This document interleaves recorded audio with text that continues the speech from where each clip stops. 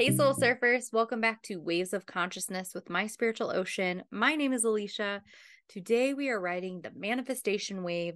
We are going to talk about your belief systems. So let's go ahead and dive on in. Today, while we're talking about belief systems, we're going to talk about the anatomy of a belief system, what goes into it, why it feels challenging to change them, especially if they're belief systems we've held for a long time, and why affirmations don't always work right away. If you are listening to this podcast episode through one of the podcast platforms, if you would like the visuals, I recommend checking out the video on the YouTube channel. However, you should still be able to understand what I'm talking about even without the visuals. All right, so on the screen now, you see the tree of belief and you see the three main components of it. At the roots, you have the emotion or emotions. Then you have the trunk of the tree, which is the belief, which would be the words that form the belief. And then you have the leaves, which are the actions or behaviors connected and associated with this belief system. Let's dissect a common belief system that comes in conjunction with a fear of abandonment. That is, everyone always leaves me. Okay, so what you see in the world is this belief of everyone always leaves me playing out. Okay, now in response to that belief system, you see the behaviors. So, in an effort to avoid having everyone leave you, you may isolate yourself and avoid connection altogether. You may turn to people pleasing or perfectionism to ensure that no one can leave you. What you don't see behind this belief system is what's driving the belief system, the root of the belief system, which is the emotions of fear, abandonment, or rejection. And there may be other emotions, but these are probably the most common ones that would be connected with this belief system. So in the world, what you're experiencing is people having left you in the past. So you make this assumption and this belief that everyone always leaves, and then you respond to that by doing one of the ones at the top. And there's a lot of different ways that an abandonment wound can manifest in behaviors. So these are just examples. So let's say that you want to change this belief system. You're tired of being abandoned or feeling abandoned. It's getting exhausting to people please and to be perfect all the time. And it may even be exhausting and frustrating to isolate yourself in whatever way that looks like. When people want to shift their belief system, typically they will start with an affirmation. So they have identified the belief that occurs. Okay, so you see on the diagram here, the belief has changed to everyone always stays, because that's ultimately what you want to focus on. That's what you want to experience, is people staying in your life. So people will start hammering in this affirmation, everyone always stays, no one ever leaves me, things connected with that belief system. But what most people experience is resistance to that, or they may, even though they are affirming this, they don't experience this in their reality. And that's because affirmations and the belief is just a part of the system. So when you haven't dealt with the root cause of the belief of everyone always leaves me, which is the fear, abandonment, and rejection, that's going to be the driving force for everything. So you may be saying everyone always stays, but still participating in people-pleasing behavior or perfectionism or isolation, because you're still being run by the emotion. So even though you're saying everyone always stays, that's not the experience. So you're going to continue to engage in behaviors that support this belief system, but they're actually run by fear, abandonment, and rejection. So when you do that, you're coming from a state of lack, a state of fear. And what's running that belief system is still the fear, which again manifests in these behaviors that don't feel good or feel frustrating. Also, if you haven't dealt with the root of the belief system of everyone always leaves and you just try to mow over it with the words everyone always stays without dealing with the root emotional cause, it will feel really exhausting and it will feel challenging for your subconscious mind to accept those belief systems. So instead of starting with affirmations, which is what most of us are taught because we're taught our thoughts create our reality, what really needs to happen is to get to the root of the belief system, because when you do that, your belief systems will naturally shift along with that. So this is why body work, somatic healing practices, energy healing are very beneficial, because your subconscious mind is your body. And your body remembers everything. That's the root. There's energy that hasn't been processed or released. So essentially, you're operating from that stuck emotional energy. So that's why you can see people saying or thinking they believe, they'll say, I've been affirming everyone always stays, but people are still leaving.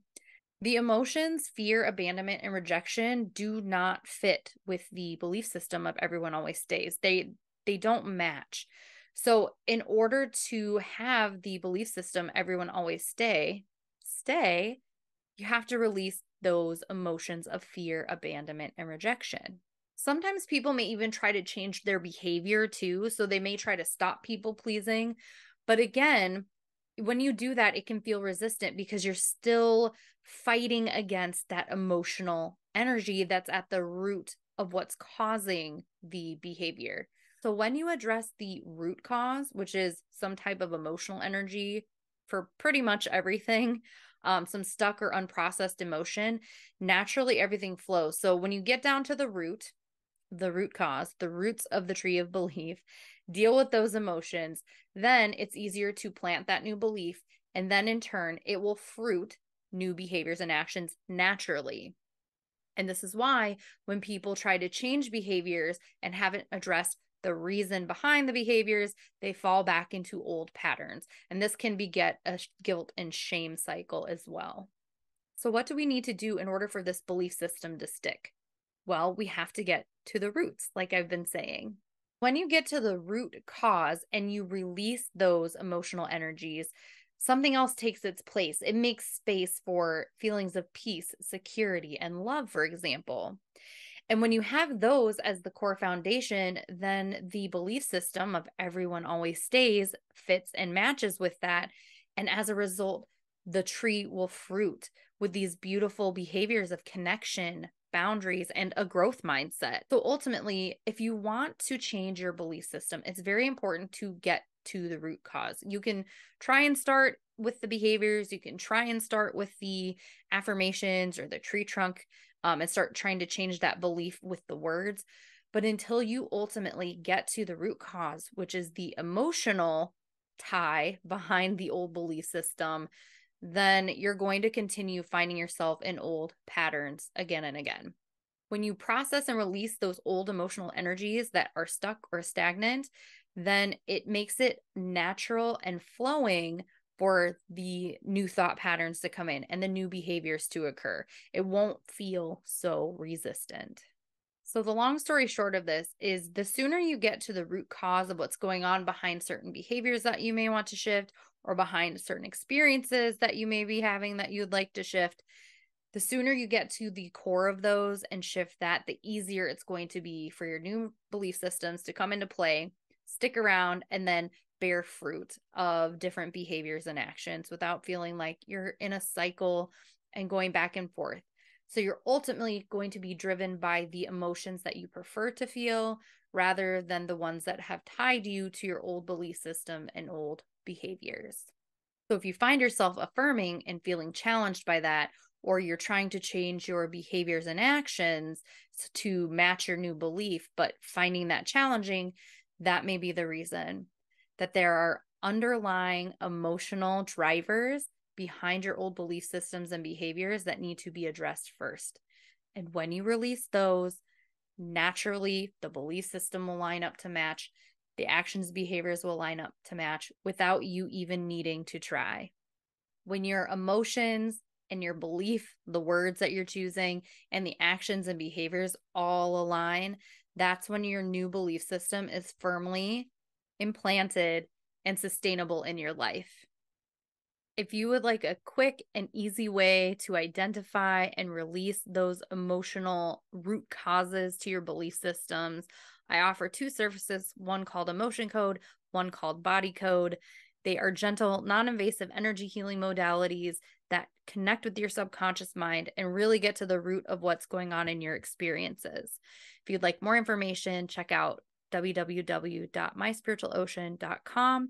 I have a section on that page that says about emotion code and body code, and you can also book one-on-one sessions with me for that. The sooner you get to the root cause of your belief systems, the sooner you release these emotional attachments to your old belief systems and stories, the faster you'll be able to experience what it is that you truly want to experience in life and manifest a life of peace, freedom, and ease. And not only that, you'll be able to sustain your manifestations as well. So make life easier for yourself. You can start with somatic practices, in connecting with your body every day and creating that safe space in your nervous system for you to house a new belief system that feels good for you and also make space for those better feeling emotions. When you do that, life feels so much easier and peaceful and free. That's all the time we have for today. Thanks for joining me. I will catch you on the next wave.